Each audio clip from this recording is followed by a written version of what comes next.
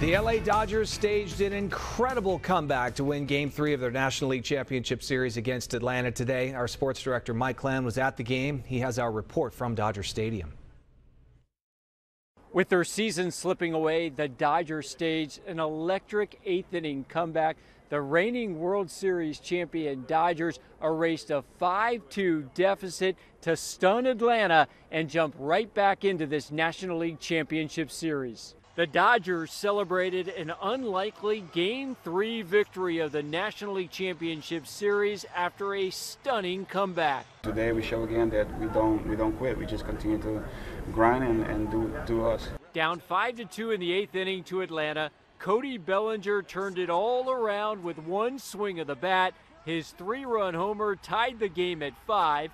Of course, he knocked out the Giants with a ninth-inning RBI single to win the NL Division Series, and this time he gives the Dodgers new life with that dramatic home run. You don't want your backs against the wall, but when it is, we're doing a good job of grinding and fighting and continue to go. LA was not done in that eighth inning. Mookie Betts put the Dodgers in front 6-5 with an RBI double to plate Chris Taylor.